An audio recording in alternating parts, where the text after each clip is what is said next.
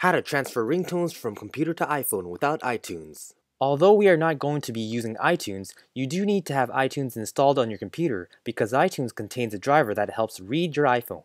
Now let's get started. First, we need to install a program called iTools. Open up a browser and go to itools.hk. Select English. Click on Download. Click Download again and save the program to your desktop. If you are using a Mac computer, go to the Mac tab and download it from there. Once finished downloading, extract the zip file and drag the program to your desktop. Open iTools and connect your iPhone to your computer using a USB cord. Select the media folder. Select ringtones on the right menu. Go to the folder where you downloaded the ringtones. Make sure the ringtone file type is M4R. Right-click the ringtone and select Properties to view the file type. If the file type of the ringtone is not M4R, then you will need to convert it to M4R.